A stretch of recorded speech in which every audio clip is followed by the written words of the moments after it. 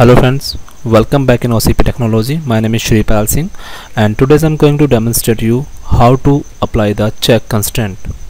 Actually check constraint means you just want to remove the unnecessary value from your table.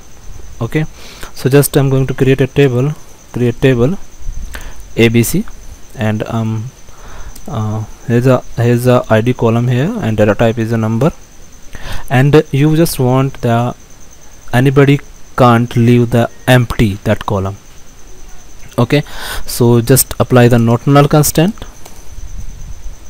Okay, not null, and you just want to a valid value in the ID column. Suppose if anybody enter the 0 value, so 0 is a value, so ID column is also accepted that, but you just want nobody can enter the 0 value in the ID column. Okay, so let's see. I'm going to create one column here. Suppose name varchar2 and length is 10. Okay, now I'm going to apply the check constraint on constraint ckid check id is a greater than 0. If anybody trying to insert a 0 value in the ID column, so it's showing the error. Okay, and close the parenthesis, semicolon. Now I'm going to apply that. Okay, so your table is created, and now I'm going to insert the record in that table and insert into ABC values. Suppose in the ID column I'm going to insert 0 value, and in the name column I'm inserting Shripal. Okay, so just semicolon, then enter.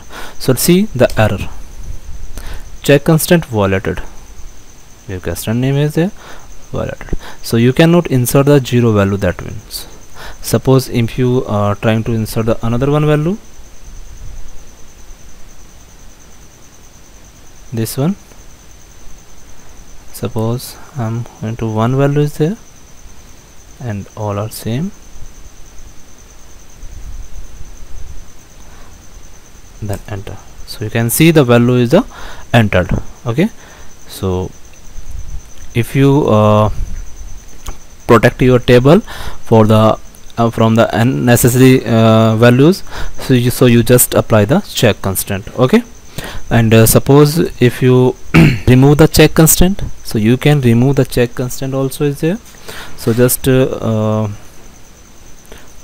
using the alter command, alter table ABC, drop constraint, and constraint name is ck underscore id, and this, enter. So you can see your constraint is removed. Okay, and now if you trying to insert the 0 value in your table, so it can be insert. Okay, so let me clear the screen and trying to insert the value, insert into ABC values, suppose in 0 and Sachin.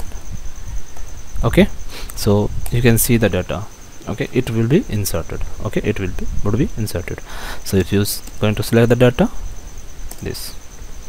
Okay, so friends, this is the check constraint. If you protect your table from the unnecessary data, so that nobody can insert the unnecessary data in your table, so you can apply the check constraint. Hope you found that video very informative. Thanks for watching, and keep supporting. Subscribe my channel and like my video and share my video. Thank you.